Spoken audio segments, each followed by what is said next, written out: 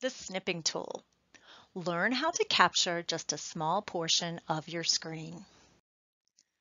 This lesson has two objectives: create and save a rectangular snip and learn how to write on a snip. Where is the snipping tool located? You may find the icon for the snipping tool located along the taskbar at the bottom of your student laptop screen. It's a pair of little blue scissors. If not, simply type the word snip in the Windows search box.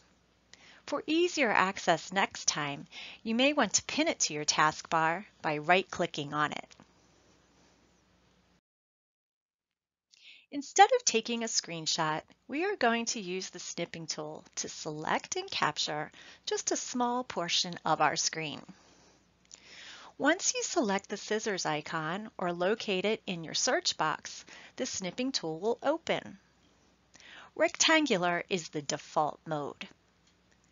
Click New. Your screen will get dimmer and a set of crosshairs will appear. It looks like a plus sign. Then click and drag the crosshairs to create a box over the area you want to take a snip of.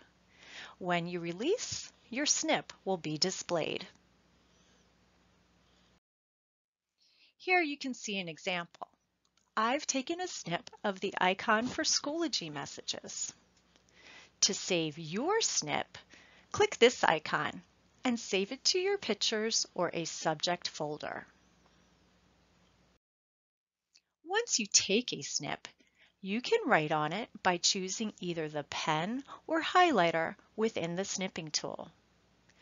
You can also erase what you've added to the snip by clicking the eraser. Here's an example where coordinates have been written on a snip of a grid. Did you get the key concepts of this activity?